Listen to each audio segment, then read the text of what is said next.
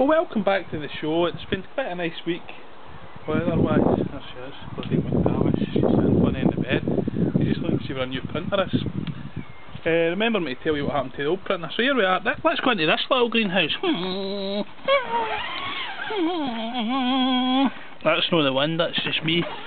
The feather to the ground. Let's chip it up. You probably remember last year, so I thoroughly enjoyed Capri Suns.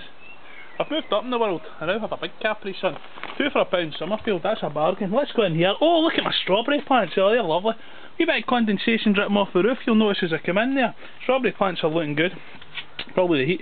There we go, that's cabbage and cauliflower. I transplanted them the other day and already the actual change. Oh, there's my girl. I can't see her, but she's danced. Volume down, she's saying, tell her to shut it. This is Horace McTavish, got to lay down the law. So here we go. So look at the change. I transplanted them just 2 nights ago, and the change is quite unreal. Get some slug pellets down there in case we get some slug. There's the hose piece, and there's my potato planting tins. They came for the Costlet Arena. Brilliant. Right, let's go into the main greenhouse here.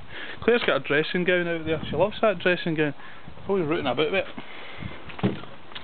So let's go in and shut the door so we can have a wee bit of privacy in the afternoon. It's actually early evening, just as lovely mince and tatties. So everything's going on here. Oh, look at they bad boys, they're fair coming up there. Oh, that's peas or beans or something. Transplanted these things the other night, really bringing them on. There's some cress, I think that's ready. Don't even know what you do with cress. Not much you can do. So everything seems to be coming through. There's some bug clear. Woo, bug clear. So so what happened is, what was I going to talk to you about? I can't actually remember. I was going to talk about, wasn't it? Breaking the printer.